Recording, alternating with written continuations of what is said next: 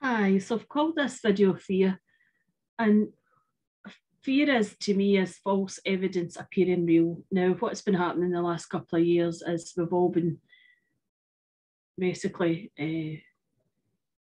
it's like the fear factor's been a huge aspect of my life because that's all other people have spoke about if they're going to get the certain thing, or if they're not, or who has it, or everything about it. And in the news, people constantly speak about what's in the news, and most people believe everything they're told and everything that it's put out there in the media or in the news. I personally don't watch the news. I'm not saying it's not on. I've never been in anybody's house that's came on, or at the radio. You hear the news on the radio if you listen to music. And get bits of news and other programmes that you watch. Not by choice that I would sit and watch the news. I wouldn't have it on in my house if I could help it. There is times when I've it has been put on for whatever, for maybe wanting to see something that I've noticed that I would like to know, and I've maybe only watched that and then put it back off, or if my dad's up visiting or whatever. But that's been me for a long time. But I've noticed the fear factor's been a really, it's like, and the fear breeds it's almost as if it grows arms and legs of fear. It's like so it's when the people are passing away, and it's almost as if everybody thinks that they're going to get it, and it's I feel as if it's almost programmed into people's minds that this is what's going to happen to them. And I feel personally that if you get it into your mind, you bring it into your body, then that I feel as if that's just almost as if you're sending the signals out from your body. It's almost like the opposite of gratitude. So it's like, and it's the opposite of love. So when you're in a place of love and you're working from your heart center, it's the opposite. It's, well, your mind and your heart work in conjunction, but if you bring your awareness down to your heart, you usually, if you're making a decision in your life and you bring this awareness from your heart center down, from your mind down to your heart center, you usually come up with a different answer. And many times you maybe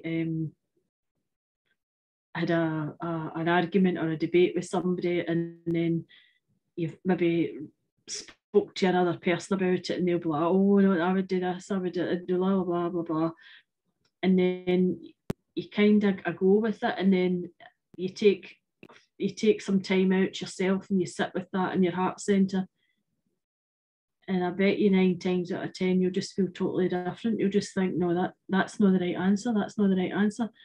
You can't meet fear or aggro with aggro, or fear with fear. You can't meet darkness with darkness. You have to meet it with the light. So be the light in the world. Come from a place of love. If you do take unwell, bring the light into your body. You can say that this isn't your time, you're not ready to leave, to bring tremendous light into your body. Imagine it, sense it, feel it as the angels and your departed loved ones and your guides to bring this light into your body. And they will let you know if this is your time to leave or not. But you're the person in control of all this. You're the person that says when it's time for to go and when you're ready to go. I believe, that's what I believe. Anyway, I'm going to read something from Louise L. Hayes. Well, in fact, I'm going to see what this card does. This is from the Guardian Angel cards first. See what this says here. Messenger of thought. This is amazing. I feel this is quite amazing how this all works out. And the white roses are here in this card. And the white rose is about releasing, clearing and cleansing and your chakras and your home, the energy in your home. I love to have white flowers in and around my house. It's releasing any negative energies that needs to be released in your home and in your spirit, in your body. And this lady is just standing there. She's quite stern looking. She's quite a serious person. She's had a lot to deal with in her life, and sometimes she doesn't always see the funny side of things. And this is here is a new topic. An intellectual project is really exciting for you. There's so much to learn before you feel ready to move forward. New information may require changes to your plans. Review all documents carefully, and you know, we'll meet or are someone who loves to learn and share knowledge. This person is brilliant and truthful, but also blunt and not very diplomatic. Hope that's not me. Oh dear. And this is page 87 from Louise L. Hay, Meditations to Heal Your Life. Oops, can you see that? And it's fear. I am safe. At any moment, we have the opportunity of choosing love or fear. In moments of fear, I remember the sun. It is always shining, even though the clouds may be obscure it for a while. Like the sun, the one infinite power is eternally shining its light upon me. Even though clouds of negative thinking may temporarily obscure it, I choose to remember the light. When I feel secure in the light, and when the fears come, I choose to see them as passing clouds in the sky, and I let them go on their way. I am not my fears. It is safe for me to live without guarding and defending myself all the time.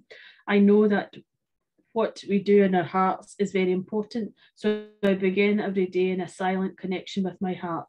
And when I feel afraid, I open my heart and let the love dissolve the fear. Oh, how perfect are those words? They're just absolutely perfect. And how true is that? Have you ever just had an off day, and you couldn't even maybe even say why you're feeling the way you're feeling, or you've maybe felt as if you had to defend your any decisions you've made in your life, or any choices you've made, or why you've done something the way you've done it. I've felt as if I've had to do that throughout my life, because I've been questioned and re-questioned, because I've been really quite different from a very young age, and I've been challenged quite a lot throughout my life.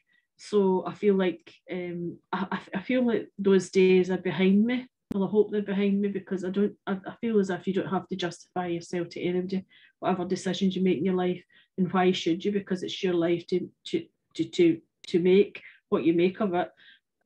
But also, it's maybe different when you're growing up. It's quite hard when you're a teenager and you're a child and you're around adults and you don't.